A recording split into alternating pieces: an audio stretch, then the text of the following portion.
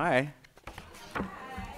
Welcome, everybody, to the 2023 Windham-Campbell Prizes Festival. Glad to have you here.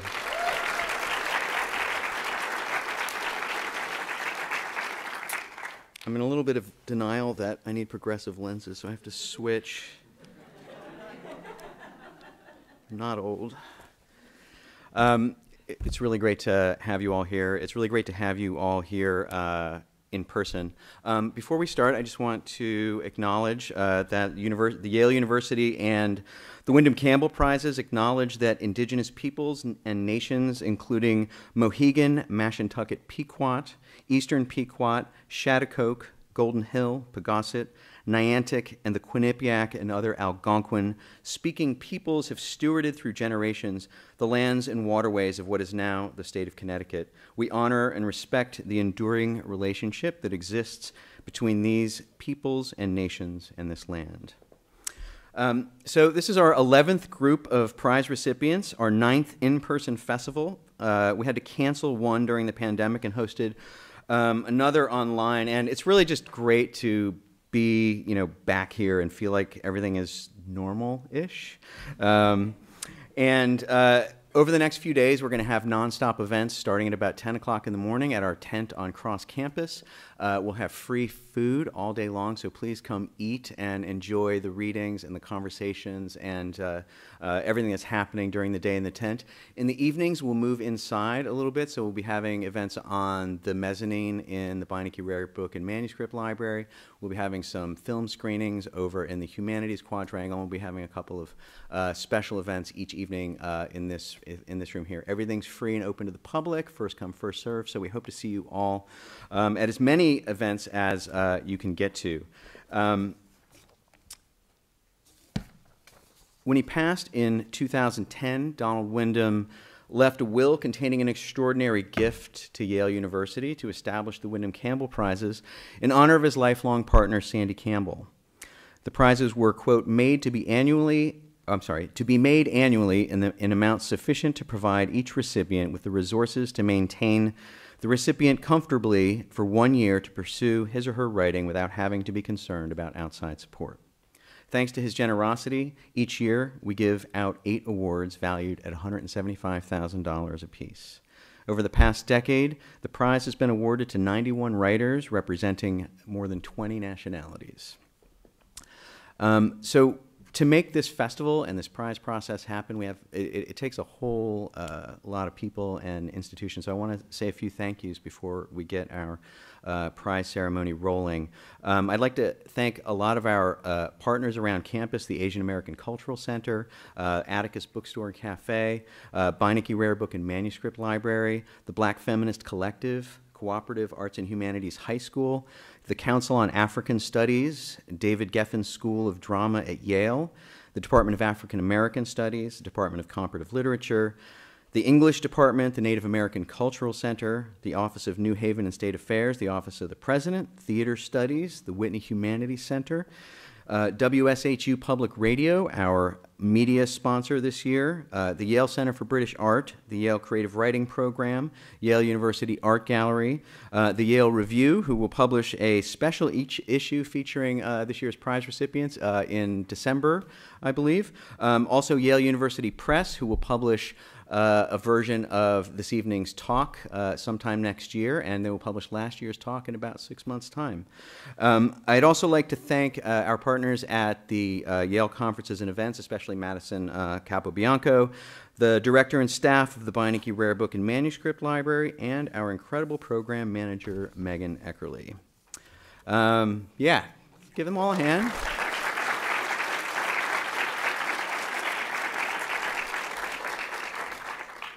There's more.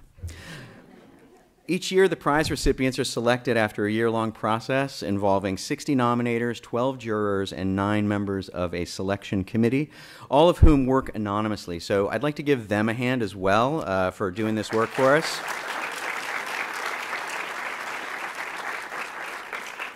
You may be sitting next to one and not even know it. Lastly, before I bring him to the stage, I want to give a special thanks to Peter Salovey. Peter has been with us to present the awards every year since the first year, 10 years ago, and he recently said he's going to step down, and we're going to miss him on this evening. And we can only hope that the next president is as generous with his time as you've been. So thank you, Peter. And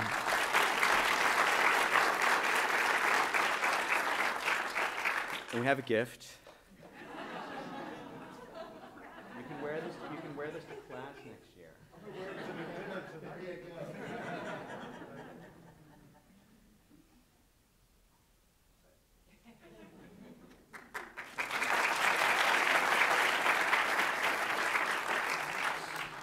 Well, thank you, Michael. It will be 11 years as president, and it'll be my 42nd year on campus. And I'm looking forward to some more. So I'm not going anywhere, and I'll be in the audience for these kinds of festivities, and won't have to practice pronouncing anybody's name, and they has some real advantages, as you can see. Thank you for the T-shirt. I will wear it to dinner tonight, unless I'm stopped by my staff first from doing so. Michael, I do want to say your stewardship of this festival and these prizes, and in general, your work at Beinecke Rare Book and Manuscript Library is wonderful, provides a great contribution to our university, and I know changes the lives of very creative people, and it's my pleasure to just be a part of it. I also want to thank Greil Marcus, who will be our speaker in just a few minutes, helping us celebrate these awards by giving a keynote address, and I know we're all looking forward to that. I'm a psychologist, and so I'm around talented and creative people, but not like this, not in these domains, that's for sure. Writers, poets, playwrights.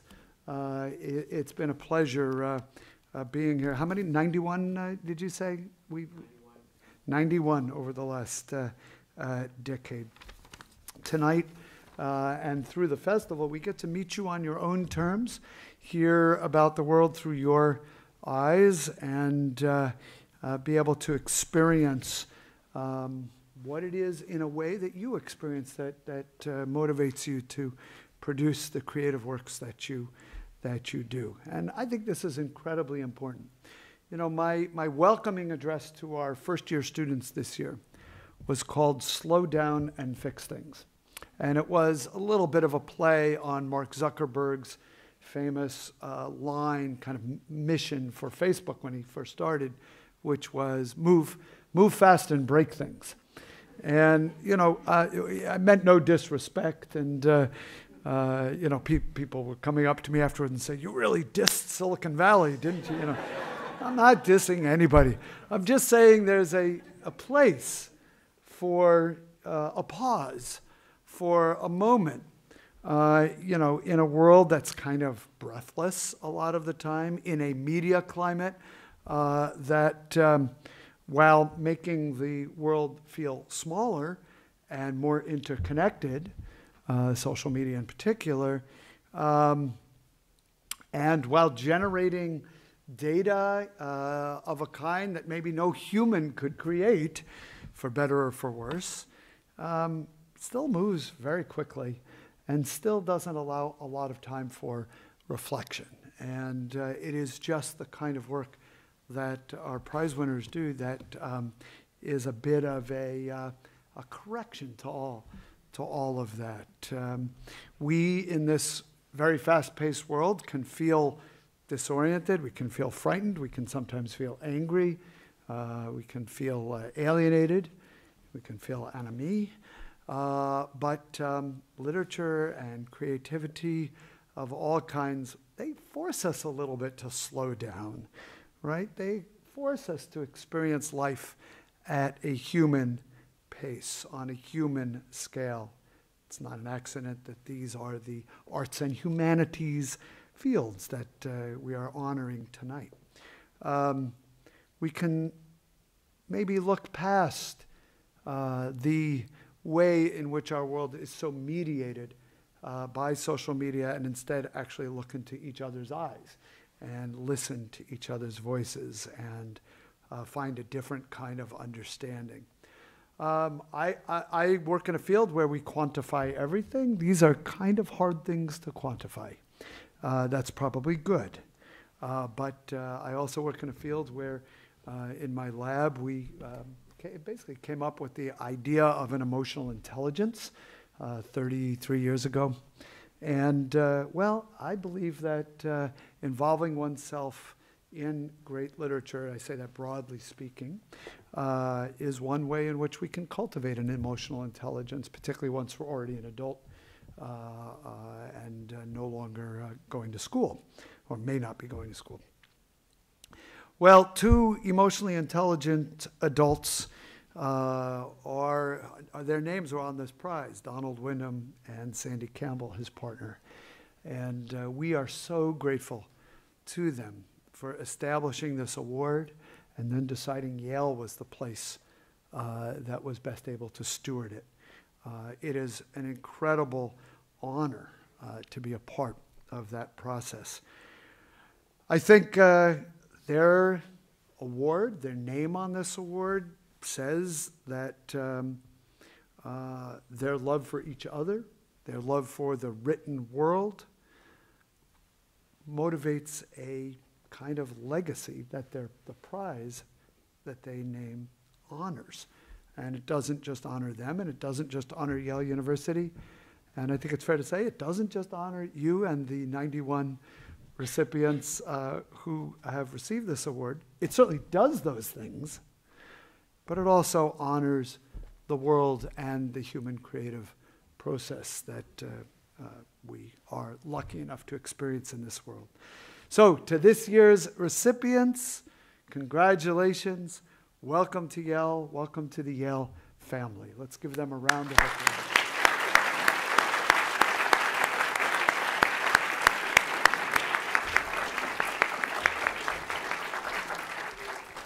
Now for one of the moments that you've all been waiting for, we're going to present the prizes. Do you want to describe the prize or show the prize before I present it? Handbound leather by artist Sarah Horowitz of Leavenworth, Washington. This is pretty cool. Opens up. Each one has an individual artwork. Each writer. Then your name and citation, so you can set it up on your fireplace. Or at least take a picture of it on your iPhone and send it to your mom. I know my mother would have loved to have received something like that and would have texted back, but how come you didn't go to medical school?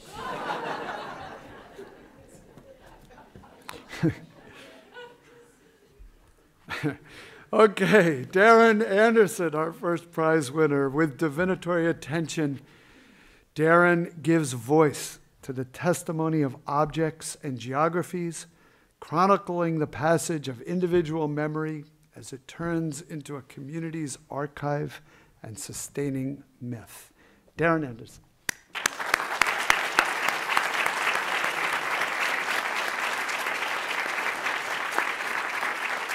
Congratulations.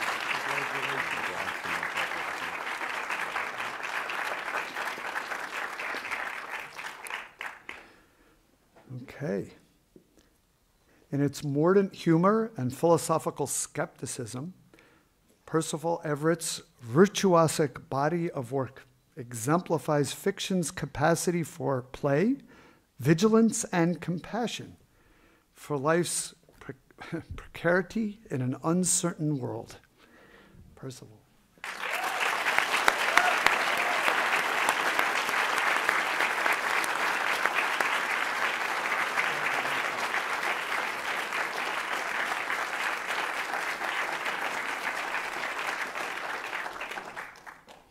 Can you tell these citations were not written by me? They were written by a scholar of the humanities. I have a feeling that might be Michael. No? No. The judges. The judges. Alexis Pauline Gumbs, the luminous, visionary poetry that Alexis writes emerges from urgent realities of the present and haunting voices of the past to imagine alternative worlds shaped by radical listening, compassion, and love.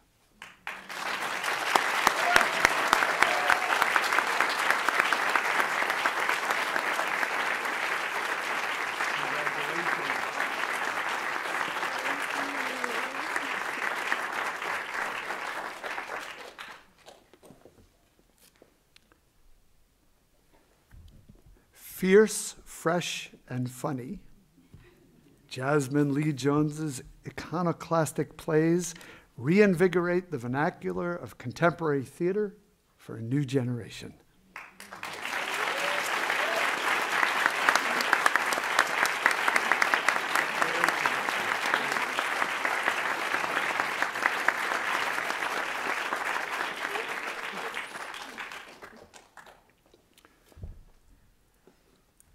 Ling Ma meditates on urban anomie with wry humor and subversive imagination, brilliantly bending and blending genre to plumb the depths of her characters' origins, displacement, and alienation.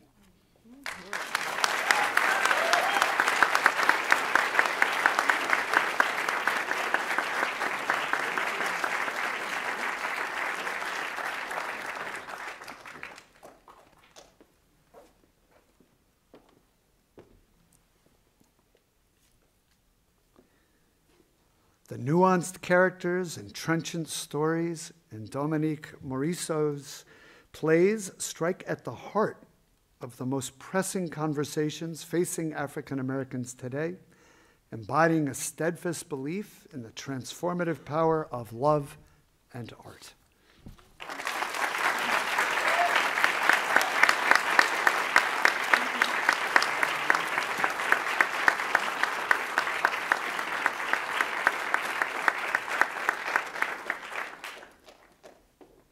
Noticing as the stage fills up, our choreography gets a little more intricate.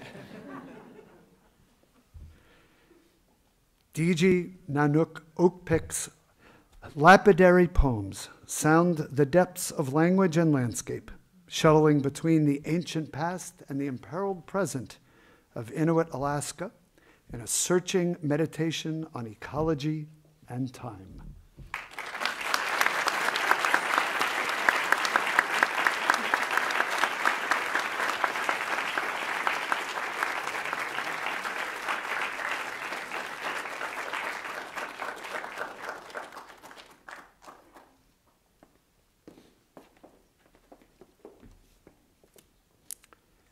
And Susan Williams, who chronicles imperial legacies with a forensic eye, a historical mind, and a decolonial sensibility for African agency.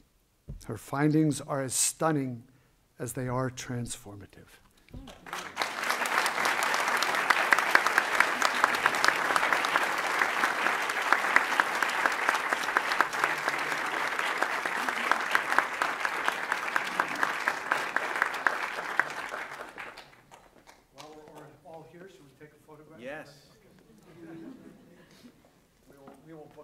I should also thank our fabulous photographer, Beowulf Sheehan.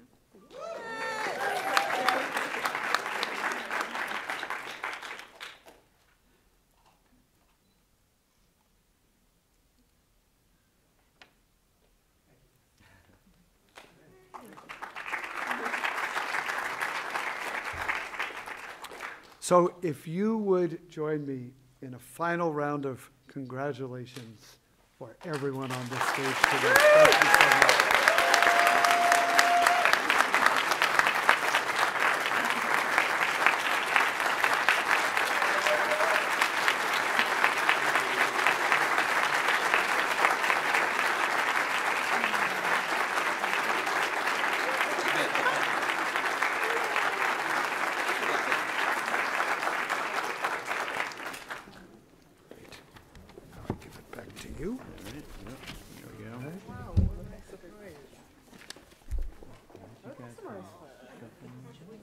Congratulations. Thank you.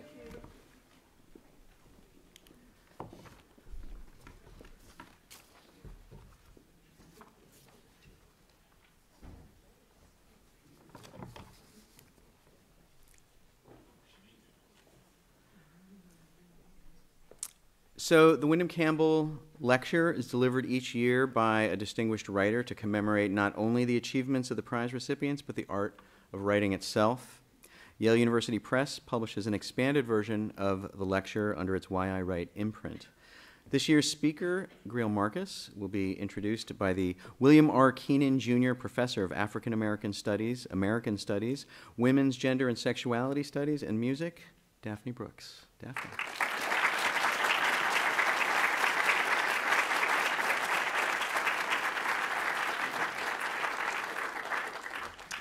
Good afternoon, everyone. Thank you. Yeah, I've got a mask on because I'm immunocompromised, so I'm living that life. But I am thrilled to be out in the world with you and to be here for this just extraordinary occasion. Congratulations to all of you. Thank you for your work.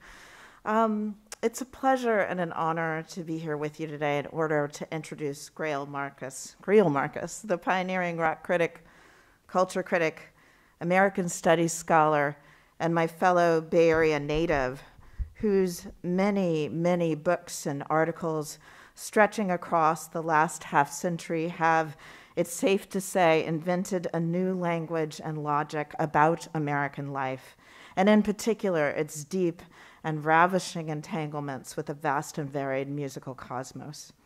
His is a style and critical approach to storytelling that remains altogether singular and unmatched in its ability to grip and transport you deep into the fabric of both long-forgotten sounds and well-known classics. His work gets us closer to lost musical vagabonds and fiercely beloved icons, rendering this music, these people, altogether new and transformed. Vivid and arresting, Greil Marcus's writing carries us to the places where objects and characters are caught up in the run of histories which are hidden in plain sight from us, made visible by way of his sharp, gripping, penetrating, and dazzling prose.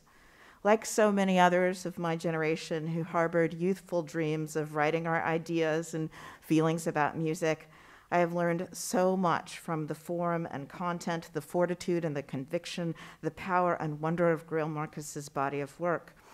Maybe I was destined to follow the magnificent trail he set for me in my generation. I'm talking about my generation.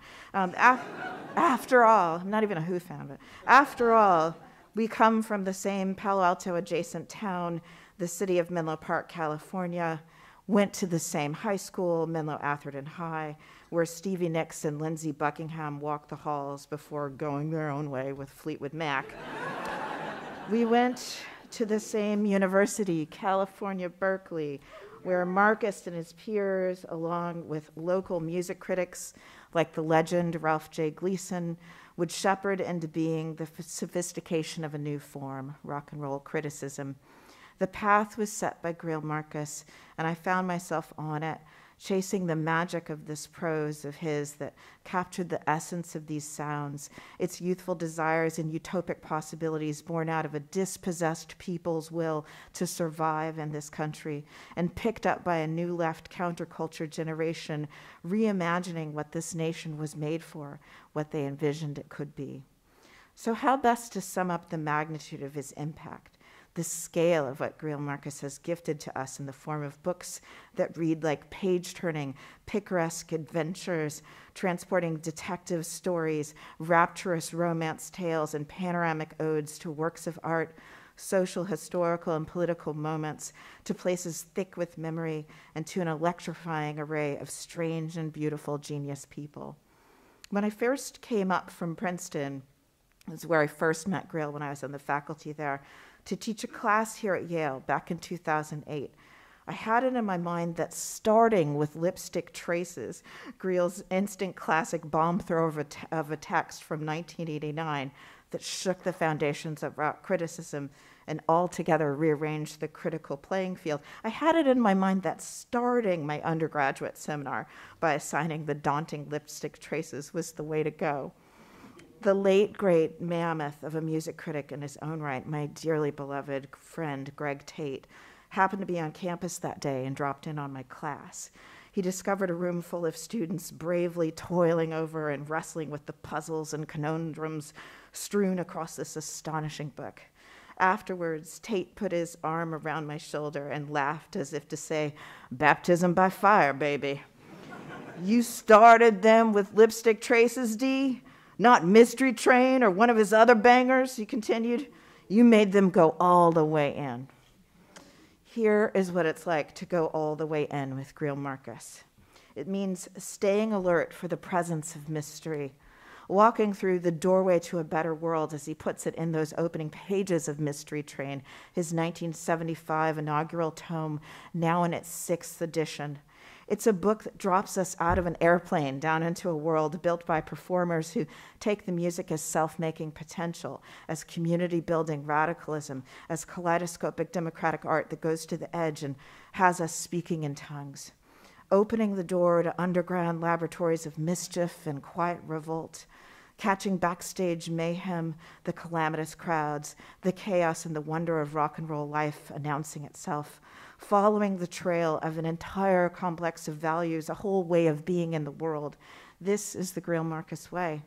Building equations out of figures swallowed up by history and icons who embodied history, and envisioning for us enchanting scenarios wherein an overlooked blueswoman genius breaks bread with a future Seattle rock legend in the crowd of an Elvis show. He takes us through the dizzying portals, chasing an idea, a feeling, a spirit, the mystical, the ephemeral, the ineffable. He maps out for us asymmetrical affinities, surprising social intimacies, and wakes us up to the detritus of history. Everything old is new again on this midnight train of his, this train on which genres and methods are broken, not a history, not a purely musical analysis or a set of personality profiles, as he puts it in Mystery Train, and shaped into new forms of critical narration that might take us towards key American truths. He weaves together a voluminous body of cultural details into stories about musicians that rise to the level of myth, dissecting the anatomy of a song, the long, twisted, surprising, and often subversive biography of a song, and the tricksters who bring this music to life. More than a storyteller, Greil Marcus is a scene maker, a channeler of our modern history, the discursive cinematic eye to our epic tale of America's riotous fits and starts, modern culture's dormant and then alive again tiny revolutions full of negationist pranks, fatalism and desire, acceptance and rage, populated by punks and Dadaists, outlaws and soothsayers, prophets and hucksters, shamans and thieves. He untangles fables for us and weaves together fresh ones that hold our attention and defamiliarize our broken world. Greil Marcus was born in San Francisco in 1945. He lives across the bay in Oakland with his wife, Jenny, a woman he met the week John F. Kennedy was assassinated. He graduated from the University of California at Berkeley in 1967, where he was lucky to study with Michael Rogan, John Schor, Norman Jacobson, and Lars Rzef. Since 2000, he has taught at Berkeley, Princeton, the New School, the University of Minnesota, and the Graduate Center in New York. He is the author of many books, to name a few, including Mystery Train, Lipstick Traces, The Dustbin of History, Invisible Republic, aka The Old Weird America, one of my dearly beloved favorites, Double Trouble, The Manchurian Candidate, The Shape of Things to Come, Prophecy and the American Voice, The History of Rock and Roll in 10 Songs, Under the Red, White, and Blue, Patriotism, Disenchantment, and the Stubborn Myth of the Great Gatsby, and last year's Folk Music, a Bob Dylan biography in 7 songs. With Sean Wilentz, he is the editor of The Rose and the Briar, Death, Love, and Liberty, and the American Ballad, and with Werner Solers of A New Literary History of America. What a pleasure to have Greil Marcus back with us today here in the round at Yale. Please join me in giving the warmest of welcomes to the one and only Greil Marcus.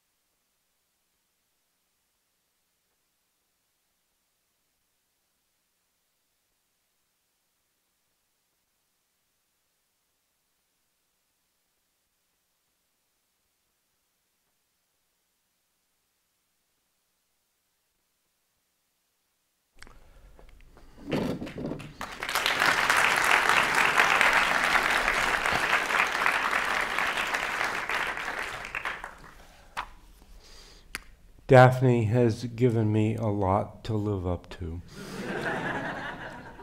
So I'll try, do my best.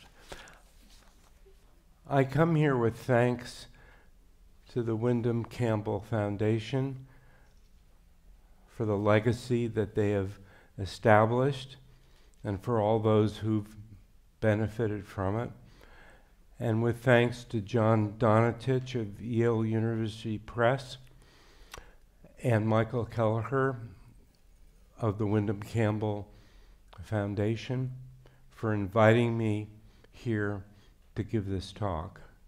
I'm honored to be in the presence of this year's recipients of the Windham-Campbell Prize. And I hope what I have to say will only elevate their magnificent achievements. I write for fun. I write for play. I write for the play of words. I write to discover what I want to say and how to say it, and the nerve to say it. The key word for me isn't fun, isn't play, but it's discover. I live for those moments when something appears on the page as if of its own volition, as if I had nothing to do with what is now looking at me in the face. In 1965, Bob Dylan described his song Like a Rolling Stone as 20 pages of vomit. Later he said, well, maybe 10 pages. But much later, almost 50 years later, he described it very differently. It's like a ghost is writing a song like that, he said. It gives you the song and then it goes away. Now that's a very evocative, very romantic account of what anyone who engages in any sort of creative activity experiences at any time. For a lot of people, that sense of a genie granting you a wish, even if you never ask for it, that sense of visitation is what it's all for, that moment of inexplicable clarity. When you put the music with words and things together, the songs just make themselves. The 1950s New Orleans pianist Huey Piano Smith once said, after you listen on it, he said of putting things together, it says something of its own self, as if you hadn't planned. Talking about stand-up comedy, Richard Belzer said the same thing. The greatest thing for me, he said, is when I make the audience laugh in a moment that could only happen that night with that audience. And he's talking about that single moment when what you're writing or painting, singing, telling, speaks in its own voice, which is and isn't yours. Sometimes, he says, I laugh with the audience because I'm hearing the joke the same time that they are. The feeling of no, I didn't think that, I didn't write that, where did that come from? And I mean that literally, absolutely having no memory of creating, composing, fashioning with what is there before you, saying, all right, here it is, what are you going to do with this? That's what I write for those moments. Writing is not only an odd craft at keeping company with ghosts giving you songs and visitations giving you words. People may say to other people or to themselves that they want to become a writer, as if it's a status or a profession where you get a degree and then you're a writer.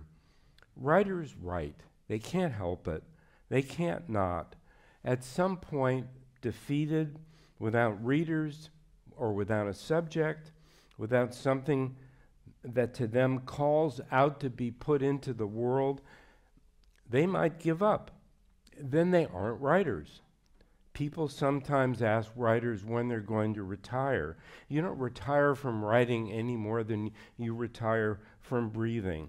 Perhaps at a certain point you can't do it anymore. For some people, what stops them from writing is what stops them from breathing. For 10 months last year, that was how I lived. For 10 months, I didn't write a word that wasn't on my phone, and I couldn't believe how easy it was. Writing is rooted in memory, in some alchemy of responses particular to everyone, with no one's translation of life the same. My writing is rooted in a double memory. It's a memory of an actual incident, but inside that memory is a false memory, an attempt to remember something that can't be found. I was 10 in 1955. My family had just moved into a new house in Menlo Park, now famous as the headquarters of Facebook, then famous for nothing. In our house, in a library room where you could squirrel yourself off from everybody else, there was a big tube radio, a big console, and I'd play with it at night, trying to pull in drifting AM stations from across the country, Salt Lake City, Cincinnati, even dance bands from some hotel in New Jersey, as if that made some kind of loop back to where I was. And one night, a few lines came out. When American GIs left Korea, the radio said, they left behind countless fatherless babies. Once everybody talked about this. Now nobody cares. Those words bothered me at the time, but I put them out of my mind, or so I thought. For the next 20 years, that radio incident would reappear, crashing into whatever I was thinking, like an invisible meteorite. And as I got older, I realized this was the echo of something other than what the words on the radio actually described. I knew it was an echo of an absent memory, a phantom memory of my own father, whose name was Greil Marcus, who was lost in a typhoon in the Pacific when his destroyer went down. Those were all of the facts that I had at the time and for so long after. No date, no details, no story. I was born Greil Marcus, but when those words came out of the radio, I wasn't Greil Marcus anymore. And all those words made an echo chamber for the memory they called up. I had nothing to remember. The memory that they called up was silent and blank. Still, we all have memories of things we didn't experience, cultural memories that have taken up residence in our minds, and built houses, filled them with furniture and appliances, and commandeered that we live in them. I never saw Ty Cobb or Babe Ruth play, but they were as real to me growing up as President Eisenhower. I was raised with tales of their hero sagas, even the story of a great aunt who supposedly slept with Babe Ruth. Even with the fact that when I was a baseball history-mad 10-year-old, Ty Cobb himself lived in Menlo Park. I knew all about how he was the meanest man in baseball. I wanted to knock on his door, but I was afraid he might spike me. And instead, I sent him a postcard asking for an autograph, he sent back with a signature so fresh-looking, it was scary. He was really there. Many years later, I found that his door was actually open, and friends of mine were in his house all the time, asking for the stories that he was happy to tell and what I wouldn't have given to have more nerve when I was 10 years old in 1955.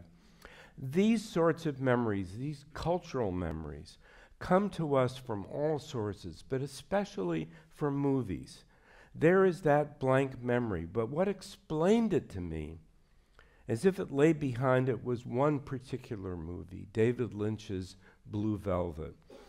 The famous opening of this 1986 picture seems to parody the American fantasy of home, peace, quiet, and appliances, the trademarked American dream.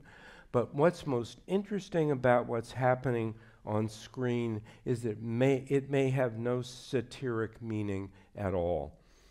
The title sequence has shown a blue velvet curtain swaying back in the background from some silent breeze, casting back to the black and white velvet and satin backgrounds of opening credits for 1940s B movies. The theme music is ominous and alluring. First it suggests Hitchcock's Vertigo, then a quiet setting where predictability has replaced suspense, then horns cutting off all hints of a happy ending. Bobby Vinton sings Blue Velvet, his soupy #1 hit from 1963, but with the sound hovering over slats of a white picket fence with red roses at their feet. The song no longer sounds soupy, or for that matter, 23 years in the past. It sounds clean and timeless, just as the white of the fence and the red of the roses shot from below, so you look up at them as if you're looking up at a flag. They're so vivid you can hardly see the objects for the colors. For an instant, the viewer is both visually and morally blinded by the intensity of the familiar. Defenses are stripped away. In slow motion, a fireman on a fire engine moving down a well-kept middle-class street waves at you, a warm smile on his moon face. There's a house with a white picket fence and a middle-aged man watering the lawn. Inside the house, 2 middle-aged women sit on a sofa watching a TV set, a small screen set in a blonde wooden box with legs, a set from the 1950s when a television set was sold as a piece of furniture.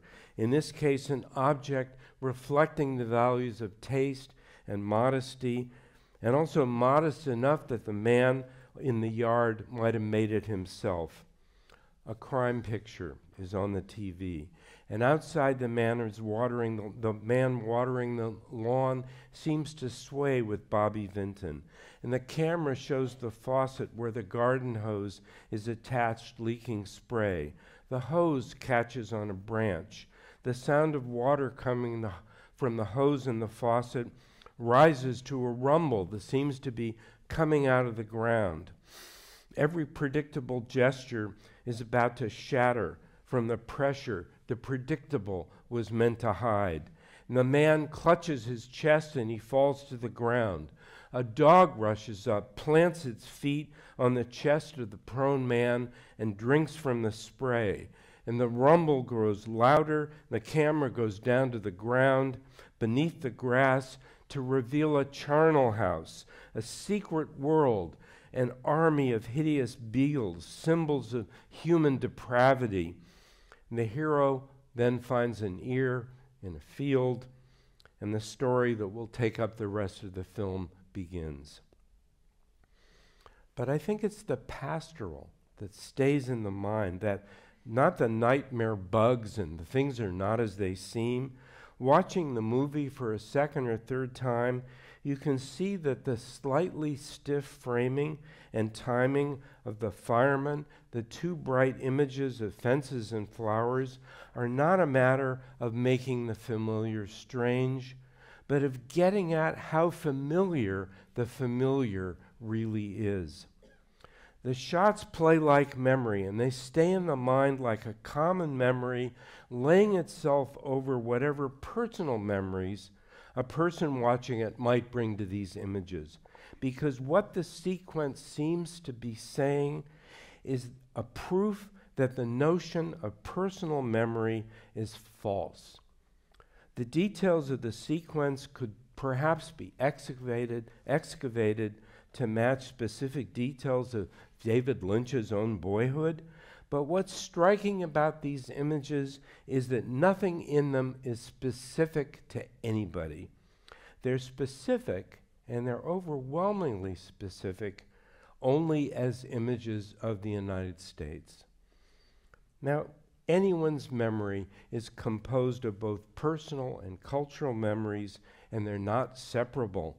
Memories of incidents that seem to have actually happened once in a particular time to you are colored, shaped, even determined, which is to say fixed in your memory, by the affinities your personal memories have to common memories. Common memories as they were first formed from textbooks, television shows, comic books, movies, slang, clothes, all the rituals of everyday life as they are performed in one country as opposed to the way they're performed somewhere else. The images that open Blue Velvet are images of things anyone watching a movie made in the USA can be presumed to have seen before.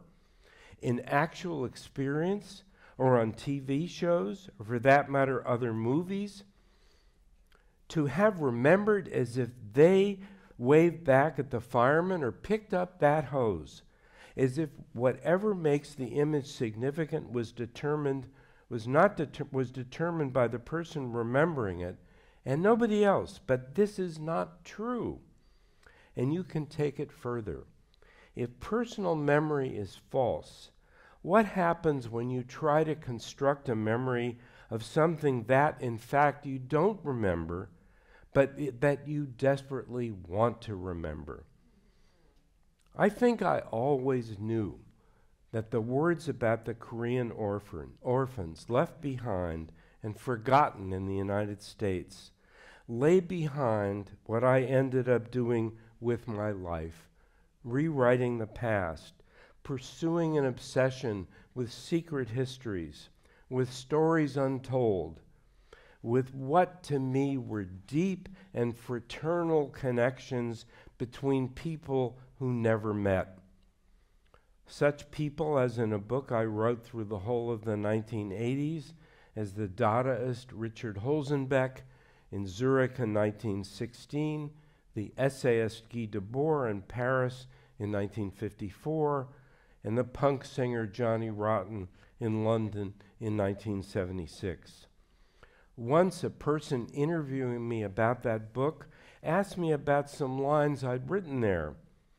Lost children seek their fathers, and fathers seek their lost children, but nobody really looks like anybody else.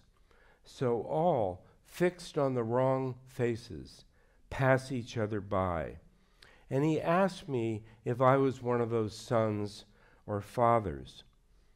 And I told him that what he was quoting was just one of those things that any writer stumbles on, that I found those lines and kept them because they made sense of what I was trying to set out at that point in the book with no personal motive, and that it was only later, rereading that passage, that I realized it was made up of the most autobiographical words in the entire 500-page book. I thought I was solving a problem on the page. I have a strong sense of privacy. In this case, I didn't want to reveal myself to myself, but instead I revealed myself to anyone who chose to read what I had written. One can, of course, remember things one hasn't experienced. Older people tell children, this is what he was like. This is the song he loved. This is how he laughed, how he walked. This is the team he rooted for. And you absorb that. And you meet the person who, in fact, you will never meet, so that that person, never present, becomes part of your memory. But in my case, none of that was true. I was born 6 months and a day after my father was killed in the Second World War. I know that now, but growing up, I never had a date to hold on to build from. My mother was from San Francisco. Greil Marcus in 1944, at 24, second in command on the destroyer the Hull, was from Philadelphia. And they hadn't known each other long when they married that September in San Francisco. My mother went with my father to Seattle, where the Hull shipped out. I was left with the name, which became for me a talisman in a mystery. In 1948, my mother remarried to a San Francisco lawyer who grew up in San Jose. And he adopted me, and my name was changed.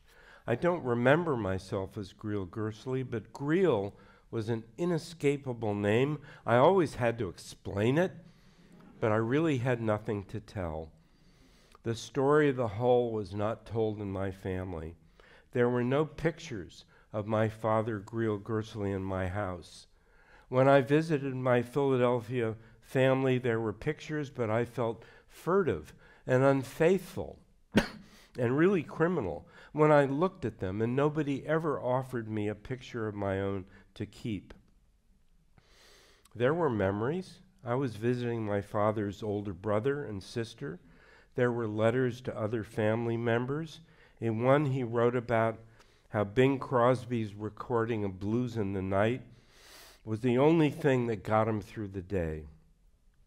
There was even a professionally shot home movie showing my father in his dress Navy uniform, and the way he looked in the commanding, casual way he wore his dress Navy cap. So much a map now for John F. Kennedy, a match, that the footage is hard to look at. But none of that was shared to me then. It may have been that to tell the story of who my father was and what he had done and what happened to him and to so many others would have been too much for a small boy to take on, or that to tell me such things would be somehow a breach of faith with my new father or my mother in their new life. And the situation never changed. When I grew older, the habit of not speaking about the past became a kind of prison. I didn't know how to break out of it. I didn't ask, and nobody told. My younger siblings might ask my mother about what it was like to have been married to somebody else. I could never do it. Like many children, I sometimes fantasized that I was not the child of my parents, but in my case, it was at least half true, or more than half true. Though I always knew I had a different father than my brothers and my sister, if my father had lived, my mother would have never lived the life I came from. When at first I asked about my father, she would say she didn't remember. Their time together had been so short, she said. The letters he wrote from the Hull, he was in charge of censoring mail, which meant that he could say whatever he pleased. The letters he wrote to my mother were thrown out.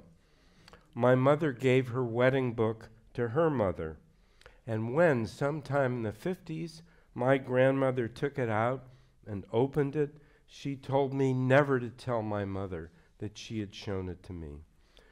So in times of childhood or teenage unhappiness, the fantasy that I might have lived a different life and been a different person with a different name was more than a fantasy. But it was the kind of fact that when you try to hold on to it, slips through your fingers like water. So I developed my obsession with the past. I read the history books in the landmark book series, from The First Men in the World by Anne Terry White in 1953 to The Witchcraft of Salem Village by Shirley Jackson in 1956, and on from there. They were hardback books. They probably cost about $1.50. I'd read one in a day and then I'd read it again. I used the cultivated memory of my own past as a spur to reconstructing events as they happened and as they didn't happen, as they might have happened. That's always been the road I've traveled, whether writing about Elvis Presley or Bill Clinton, Bob Dylan or Huey Long, or the life the blues singer Robert Johnson might have lived if he hadn't been murdered in 1938. Events as they happened and events as they didn't. When in 1964, during the free speech movement in Berkeley, when it seemed that everybody was reading Albert Camus' The Rebel, somebody handed me a copy, a 1956 vintage paperback edition, and I was instantly transfixed. My own unintelligible sense of history, never put into words, never fixed in an image, was suddenly looking at me. A black and white drawing showed a crumpled newspaper blowing in the wind. There were unreadable headlines and stories in different languages and alphabets smeared on a single front page. And the picture stayed with me with more force and poetry than any sentences from the book itself. That drawing was history to me. It was life, real life as it happens, a paper flying down the street with headlines of rebellions and refusals and battles and defeats blowing out of reach. You can see someone chasing the sheet down the street as if it were the last written bit of evidence of the story of its times. Now gone with the wind, all the assassinations and massacres, all the failed social experiments and poetic negations, all the raised and dashed hopes of the century that left only unintelligible traces in the world, which is somehow not nothing. Shahid watched his lover across the bookshop, a spacious place on 2 floors, with the stock displayed on huge tables. In the past, bookstores had always been so dingy, Hanif Qureshi wrote in his novel, The Black Album. Seeing piles of new volumes, Shahid wanted to snatch them up, not knowing how he'd survive without them. Didi bought lipstick traces, and he followed her to the till, awaiting the bookmark and the bag. I never expected my untold story to actually appear as real life, to challenge as real life the fantasy that had always been the foundation for whatever it is that I write. But the story did appear. About 20 years ago, my father called to say that there was a documentary on the Weather Channel about the hull. My wife was out. I watched alone. When she came back, I said, "I just saw my father die." He wasn't in the film. Survivors from the hull spoke over stock footage and still photos of the typhoon that killed over 400 men from their ship and 400 men from 2 more ships that went down in the same storm. You saw their Navy photos as they were in 1944. You saw them now as old men, laughing, stoic, crying, speaking of the men who made it into the open sea with life jackets, who, when they were found, had nothing left of themselves below the waist, countless men eaten by sharks. It was the greatest disaster in the history of the United States Navy. A few years later, a writer named Bruce Henderson got in touch with me. He was looking up for information about Greil Marcus for a book on the hull. Was I perhaps named for him by a friend? Was I a distant relative? Was there anything I could tell him? The story he told, based on interviews he'd conducted with the survivors and people in the orbit of the ship, was terrible. The hull had been at Pearl Harbor on December 7th, 1941, but not damaged. The captain then, the man who trained my father, was respected and trusted. In Seattle, he was replaced by a martinet from Annapolis, a man so vain and incompetent, so impatient with advice from experienced officers, and so sure of his own right way that when the hull set out for the South Pacific, 20 men went AWOL, certain that to ship with this man was a death sentence. With the typhoon looming, Admiral William Halsey ordered the fleet to sail into it, to see, he said, what they're made of. My grandfather, Isaac Gersley, once saw Halsey in a restaurant, and he went up to him. "You killed my son," he said. With the ship trapped in a trough, the waves on each side 100 feet high, the captain determined to power the engines to full throttle and smash his way out, while his officers tried to tell him that in a trough you cut the engines and you wait. The captain panicked. He issued contradictory orders, then rescinded them, then issued them again. Other officers who survived to tell the story to Bruce Henderson begged my father, who was trusted as the captain was not, admired as he was reviled, to seize the ship, to place the captain under arrest, to take command, to save the ship. In other words, to lead a mutiny. And there was no mutiny. But Herman Wouk was also in the typhoon, and he heard the stories. The Cain mutiny was based on what happened on the hull and what might have happened. My father refused. In the history of the Navy, he said, there had never been a mutiny. He knew, he said, that if he didn't take command, he and everybody else would probably die.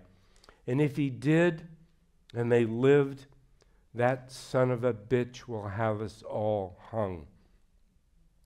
The ship was pitching at angles of 70 degrees, and my father was thrown against machinery, breaking ribs, bones in his hand, bones in his back. A sailor got a splint on his hand. The ship pitched over 90 degrees, and the only direction after that it was going to go was down. With the ship flooding, my father was pulled from a hatch into the open sea. One survivor says he said to a sailor who approached him, "Don't try to help me. I won't make it." And another remembers him asking for help, and the men near him knowing he had no chance. Long after the war, when enough time had passed for those who'd been part of it to talk about it, the survivors of the hull began to hold reunions. In December of 2006 in Las Vegas, they held what they determined would be their last, and my late older daughter went. She looked like Greil Marcus, as I don't. My mother, in a rare, unguarded moment, was the first to see it, and the people in Las Vegas saw it. And they told her stories, some of them as awful as the ones Bruce Henderson told, that when the original captain of the hull was told by one of the survivors that if he had still been the captain, the ship would never have gone down, he shot himself. So now I know these facts, or I've heard in second and third hand these stories. I have a story I can tell. I'm telling it now. If it were told to me when I was a child, I might have, in a true sense, remembered it as if I had been there, with the same instantly recallable immediacy with which I can remember and recount the exploits of Ty Cobb and Babe Ruth. But these facts, severed from family history that could have given them flesh and still made spectral by the family life I actually lived, are really no more mine than the images that open Blue Velvet. I can make sense of them and hold them in my mind only as scenes from movies, the likes of The Cruel Sea, Victory at Sea, the documentaries The World at War, or Why We Fight, or from the Hull movie that someday someone might make. But if any such movie were made, the story that I have as a personal story would be even less mine than it is now. And the truth is, it isn't mine at all. It's a contrivance. It's a story that I might remember but don't. What might have been a personal story dissolves into the public domain of a greater story, of the war, of heroism and stupidity, of arrogance and decency, and hundreds of thousands of the dead. And in that sense, whatever personal memory might be found there, the common memory rightly takes away. And what is left, one might call neurosis, or fixation, or even a haunting. And it can be used. I've used it all my life, more or less consciously, as a font of energy, as an impetus, as a way of looking at the world, why I write. For a long time, I thought it was that simple. A nice,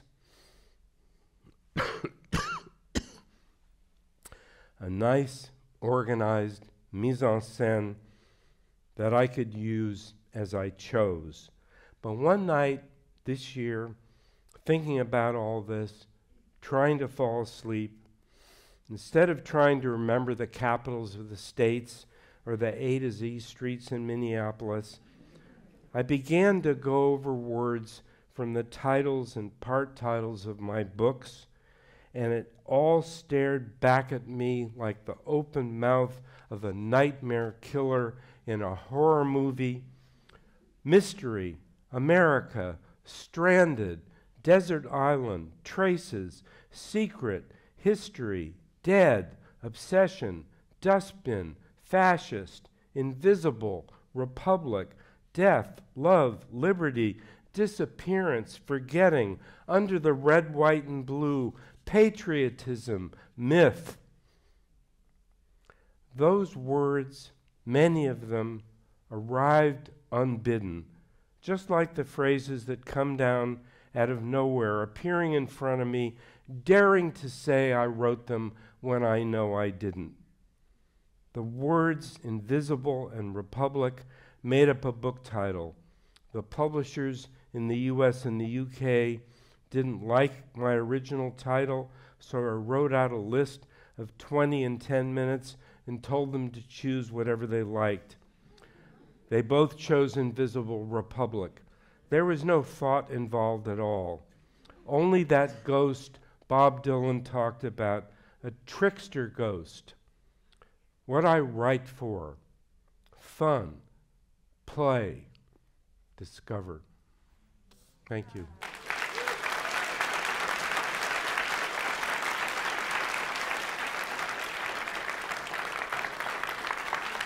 Thank you very much.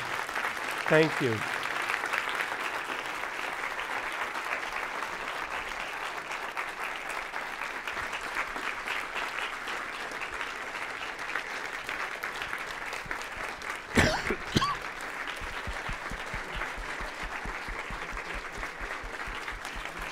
Thank you.